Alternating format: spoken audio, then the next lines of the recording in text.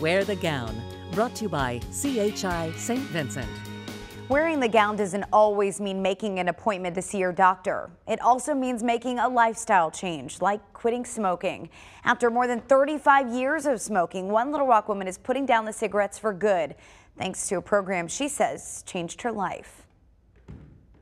I was probably smoking at my worst, almost 2 packs a day. 52-year-old Tracy Ferguson's addiction to cigarettes began at a young age. I was probably about 12, sneaking cigarettes from my mother and trying it with friends. For the next 3 decades, she tried to quit unsuccessfully. The tools were out there, but the change in coping mechanism, was what was missing. That is until earlier this year when she came across a program that would soon change her life. I wasn't one of those people that could just quit cold turkey. It is a physical addiction to tobacco, and I needed the help and support of the Freedom from Smoking group. In January, CHI St. Vincent partnered with the American Lung Association to offer an 8-week program called Freedom from Smoking, giving tobacco users resources and support to quit for good. Evidence tells us that people that go through a support group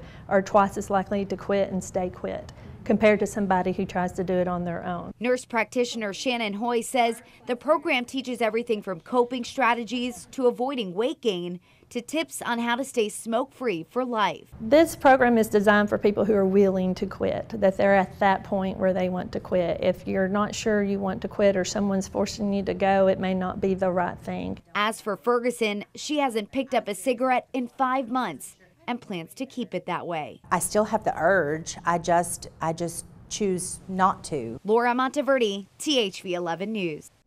The effects of quitting smoking are really instantaneous. Research shows that just 20 minutes of putting down the cigarette, a smoker's heart rate returns to normal.